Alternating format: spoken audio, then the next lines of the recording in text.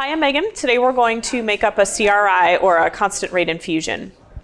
I have my orders here to make a fentanyl CRI, and it's for 1,090 micrograms QS to 100 mils of saline. And the QS stands for quantity sufficient. So if I need to have 1090 micrograms up to a quantity of 100 mils, I have a 100 mil bag of saline, so I need to remove saline from this bag and then add fentanyl to the bag so that the total is 100 mLs.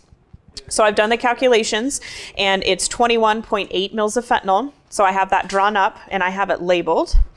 And then I also have a syringe so that I can remove saline from this bag. So now I'm going to remove 21.8 mLs of saline before I add the fentanyl.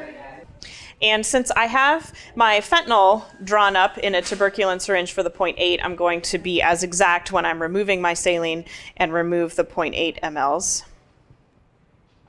The reason we want to be so exact with this is the math for these constant rate infusions is calculated down to the microgram. So I just want to make sure that everything is equal. And so that, especially for a fentanyl CRI, I want to make sure that this dog is receiving the right amount of pain medication.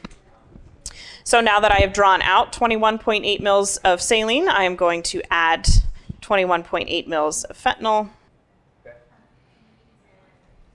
Okay, and the last step is to properly label the bag. So I have already made this label up. It has the time, the date, my initials, and then how much drug is added.